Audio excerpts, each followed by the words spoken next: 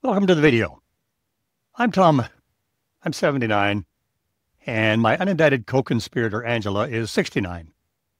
Today we're looking at how artificial intelligence is becoming a practical tool for staying independent as we get older. Not living longer necessarily, but living better. And there's a difference. If you've hit 50 or beyond, you know exactly what we mean. So let's start with something that we're willing to bet happened to you this morning. You had something in your hand, keys, glasses, your phone, whatever. You set it down somewhere perfectly logical, and 30 seconds later, it's vanished into that dimensional portal that steals socks from the dryer. For me, it's reading glasses. I have 4 pair scattered around the house like some kind of optical Easter egg hunt. Angela finds this hilarious. But here's where it stops being amusing. For a growing number of older adults, this isn't an occasional frustration. It's constant, it's daily, and it becomes a genuine barrier to living independently. You start second-guessing yourself. Did I turn off the stove? Did I lock the door? Where did I put my medication? That's not just annoying. That's the kind of thing that makes people worry they can't live on their own anymore. And this is exactly the problem that new AI systems are being designed to solve. Now, when we're saying AI and aging, we're not talking about asking Alexa what the weather is. We're way past that. We're talking about AI that's built into devices that provide real practical support. The kind that makes an actual difference in your day, not just entertains you with trivia. And before you start picturing some creepy robot following you around, stop. The AI we're discussing today are practical tools. They use cameras and microphones to understand your environment and what you're doing. They learn from that data to help you in ways that are relevant right in that moment. Think of it as having a very patient assistant with perfect memory. Unlike me, since I turned 65. So let's go back to those lost keys. MIT developed something called MemPal, and it's a perfect example of AI solving a real problem without being weird about it.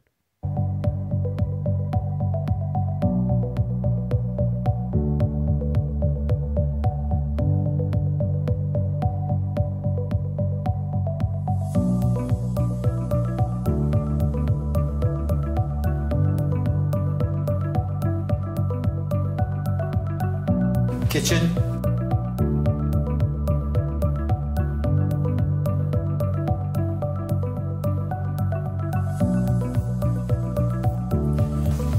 Pal, where's my ring? Your ring was last seen in the kitchen inside a white cabinet next to cups with a window and plants on the right.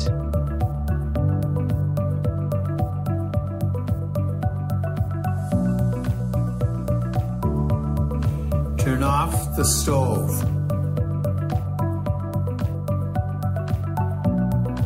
Did you remember to turn off the stove? Here's how it works. You wear a small camera on your lanyard. As you go about your day, the AI watches what you're doing and creates a private, text-based log of your activities.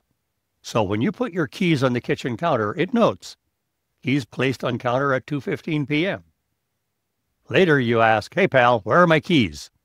And it tells you. Simple. And the results? They tested this with older adults in their actual homes. Without MemPal, people found their lost items about 80% of the time. With MemPal helping, nearly 100%. Now this isn't some marketing scam. This is peer-reviewed research from MIT. It actually works. But here's what gets even more interesting. Because the system understands context, it knows you're in the kitchen, it knows you've been cooking, it can give you proactive safety reminders. Hey, Tom, did you turn off the stove? That's not just a memory aid. That's a safety tool that could prevent a house fire. As for any safety concerns you might have about data, the good systems keep all this data local on your device, not in some cloud server. On the topic of server, we'd greatly appreciate it if you could toss us a like and subscribe to the channel to help us help others like you with our content. Thanks. This idea of proactive support extends into health and safety, which is where AI's potential really multiplies. Think about a doctor's visit. You're sitting there. They're talking fast, using medical terms, and you're trying to remember everything they say. An app called Abridge can record that entire conversation and summarize it for you in plain English. Or look at Apple's health features. They're not just counting your steps like a fancy pedometer. The AI spots subtle health trends over time. It can detect a sudden fall and automatically call for help. The whole point is taking complicated medical data and making it simple and actionable. Some of these systems are genuinely clever. There's a smart lighting system called Nobi that's designed to prevent falls, which are one of the biggest risks for older adults if you get up in the middle of the night. And by the way, if you're over 60, you know this happens. The lights automatically come on. They illuminate a safe path to the bathroom. And if you do fall, optical sensors detect it and immediately send an alert. It's trying to prevent the problem and ready to respond if prevention fails. That is smart design. Beyond safety and memory, AI is enhancing day-to-day quality of life, breaking down accessibility barriers and fostering human connection. You know, like the stuff that really matters. Look at the evolution here. We went from basic hearing aids that just make everything louder to smart eyewear that can isolate and boost just the voice of the person you're talking to in a crowded room. We went from a magnifying glass to apps that use your phone's camera to actually describe what's in front of you. It's not about making things bigger or louder. It's about intelligently interpreting the world. AI is also being used to fight loneliness, which has serious health impacts, as we know. This is where social companion robots come in, like the one called Ryan. It can hold a conversation, play games, lead you through exercises. I can talk, listen, and remember, but that's not all. In today's yoga session, we'll be doing a sequence of physical movements, slowly exhaling on the way down. This is the greatest thing. I teach yoga, play games. The letter T. Well done. All kinds of games. Come on. Ah, now you got me in a tight spot. It's great companionship. Oh, I can't move there. Okay. I love you, Ryan. These are more than funny games. So the games are designed to stimulate, the brain of people, help, to slow down the progression of, cognitive decline and cognitive impairment. So that's very important. What has got you feeling down? So the thing that really touches people is Ryan's compassion and understanding. And sorry to hear that. I think he can sense feelings. He can sense happiness and sadness. When my friends are sad, I want to help them feel better. Now, we know what some of you are thinking. That's sad. Talking to a robot?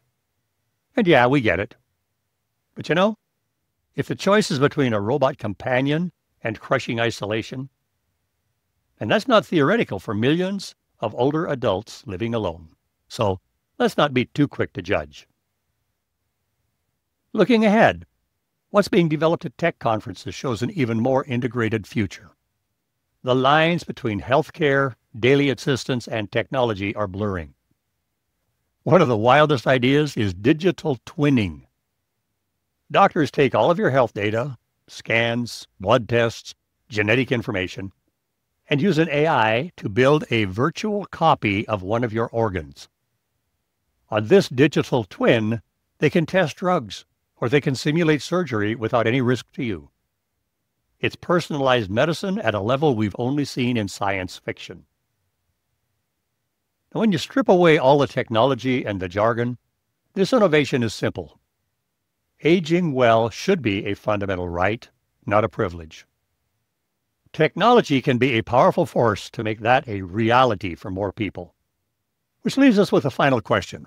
The AI, the sensors, the robots, they're all just tools. The real question isn't what technology can do, but what we choose to do with it. How will we use these capabilities to build a future where everyone has a genuine shot at aging with independence, connection, and dignity? Not just the wealthy, not just the tech-savvy, but everyone. That's the question worth asking. And that's what we'll keep exploring in this series. Let us know in the comments what you'd like to learn next. We read and respond to every comment. And if this helped, please like and subscribe to the channel. I'm Tom Hathaway. Thanks for watching, and just so you know, while I'm the one talking to you, my partner Angela does the heavy lifting behind the scenes to make these videos happen. And we both hope that you enjoyed this one and look forward to seeing you in the next one. Thank you.